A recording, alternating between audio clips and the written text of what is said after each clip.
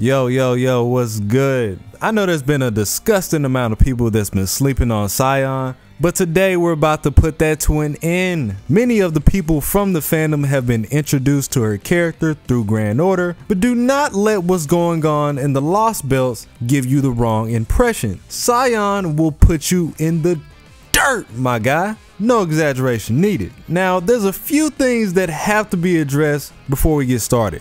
Originally, SION is from the Melty Blood timeline, and then over time she made her way into FGO. But here's the thing, we don't know what she is or isn't capable of in Grand Order. All we know for certain is that instead of being half dead apostle like she was before, she is labeled as a bloodsucker instead. Another thing that you have to put into perspective is that she's lived two completely different lives between these timelines. This means that some of the original talents that she had before may have been traded off for something else since they weren't really required. Prime example, her not having to go rogue for 3 years. But for the sake of this video, we're gonna go ahead and base this around her original form. So when it comes to SION, she is from the Atlas branch of the Mages Association. She's an alchemist, and as such, she puts a great amount of energy into formulating her plans. She's smart, extremely smart. In fact, she's probably 3 or 4 steps ahead of any interaction that she makes. The first thing that we're going to be taking a look at is her speed and her strength. SION is known to be half vampire or half dead apostle if you remember their appearance back in Fate Zero. When it comes to speed and strength, she excels at both aspects on superhuman levels. Numerous amount of times she's shown us, unless you're quicker than the average mage, come on man, you might as well not even waste your time. We've seen her dodge 2 forms of projectiles, both chains and wind waves from point blank range by Tatari Arcaway. We've seen her escape back-to-back wind waves in the forest against the real Arcaway. We've even seen her keep up with Wallachia, who we know for certain to be extremely fast, one of the fastest people in Melty Blood, if not the fastest. In a matter of seconds of her first time meeting up with Shiki Tono, she had already scanned his brain and accessed a great bulk of information that could be used to her advantage. But enough of that, let's get into her endurance. Thanks to her vampiric background, she can also sustain a lot more damage than she would normally. She's taking on full-blown hits from Arcaway and Wallachia. She's fallen several stories from the top of a building into a block of stone with little to no damage at all. She's taken on a slash to the chest from Shiki only to recover just moments later. He gave her a full body of slashes. She recovered from that. You have situations like the one against Wallachia where she miraculously was able to survive some of his strongest spells, Night on Blood Lair and Night Ruler, head first with no problem. And if that wasn't enough, she can heal herself too. Next we have skills and abilities. Because SION comes from a family that was born lacking in magic circuits, her strength in magecraft is geared mostly toward her skill in advanced technology. If she has just a 0.5% chance of gaining the advantage, she will take that chance just to ensure that she gives you the business. She is not a fan of taking shortcuts, and she does not like to go against strong enemies unprepared. The one time Shiki was fighting against Tatari Yuzu, SION was in the back analyzing every clash that they made to get a better understanding of their movements. Her ability Thought Acceleration gives her brain more room to find out quicker openings against her opponent. Her ability Memory Partition allows her to separate her own mind into 7 compartments, making it easier for her to respond since her mental load has been lightened drastically. Then you have her Mystic Code, Etherlight. This is the advanced technology of the Eldnums that really shows what their magecraft is truly made of. By putting this code into a target of her choosing, she can hack into a person's brain to simulate their usual thought patterns to calculate the proper response. This comes to her easier than you might think, considering that the ether light is virtually invisible to the naked eye. This code has several manipulations, including strengthening her healing process. By pressing this against her own nerves, she can heal even faster than she could before. You have the time when she was fighting alongside Shiki, where she used it to disable the limitations that were being set by his own nerves. This in turn gave him access to a practical berserker form in exchange for a huge crash after their battle. She can also use this on herself. She can layer the strings of her ether light multiple times, allowing her to create a boundary field and trap the person inside. Is that not enough? How about using her vampire background and her ether light in tandem to create shadow clones? Then, in some aspects, these clones function just like the original form. At this point,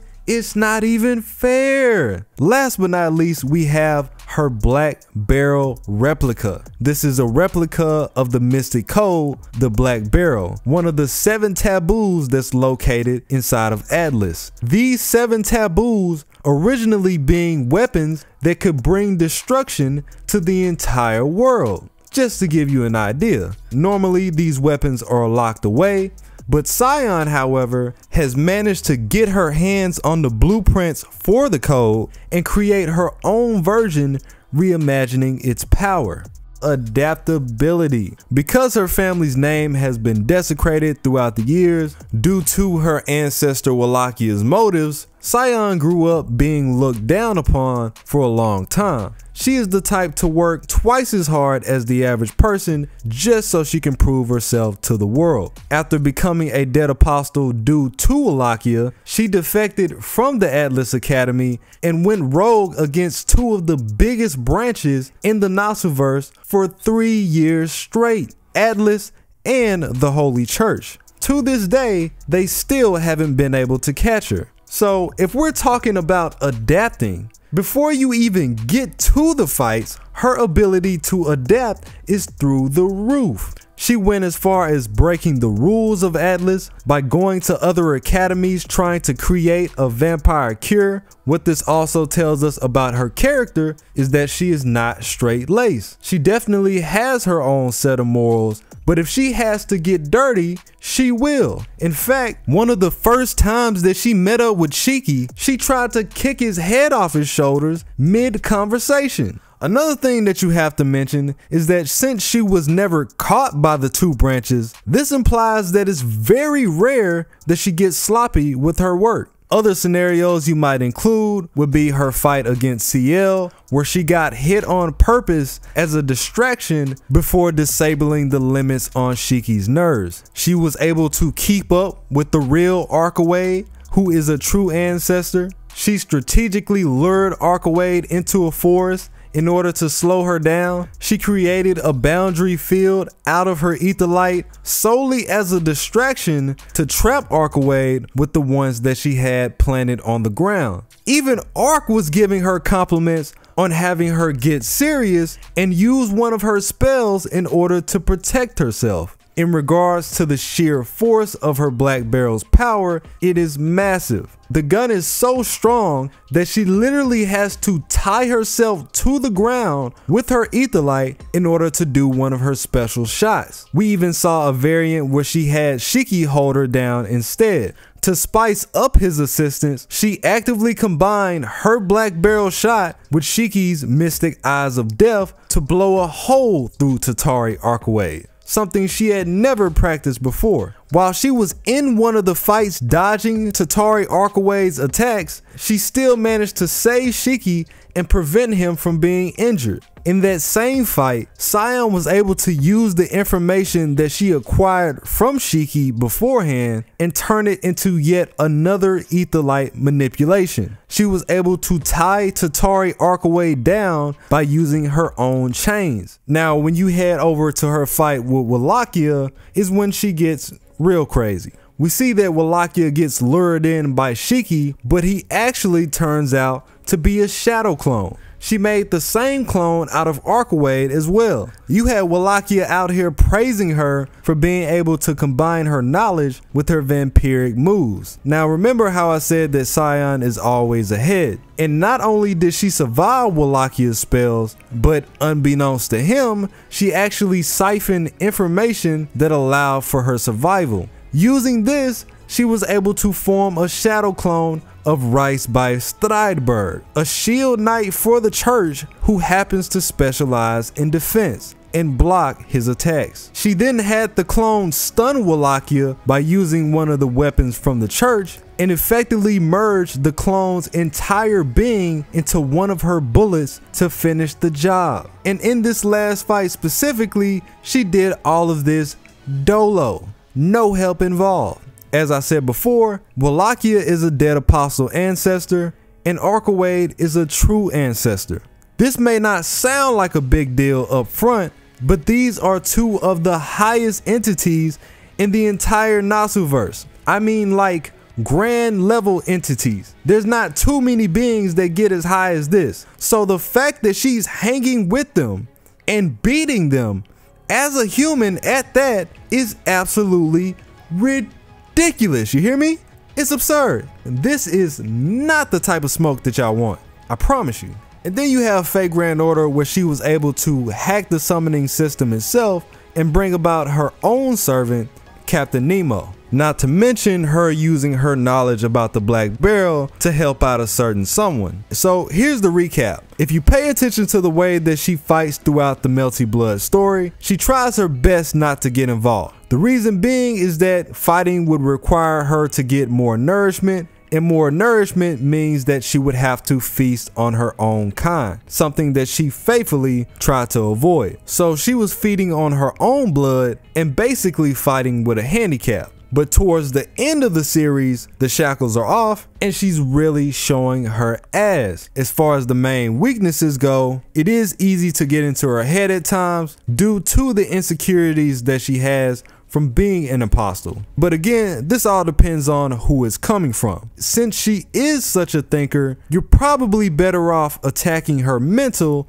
if nothing else. The next thing, of course, is the sun. As a vampire, her power and her energy will weaken while she's in the sun. So if you have any intentions on going against her, I recommend that you take this up before the sun goes down. And lastly, I would have to say it is her low quality magic circuits. Because she has these type of circuits, she often has to rely on other tools in order for her to exceed. So if you can manage to strip her of these tools, she's gonna be pretty bummed out. She does have some street fighting technique, don't get me wrong, but most of the time, especially in a world of mages, this just simply isn't gonna cut it. Listen, I gotta hit my girl with the A rank overall, man.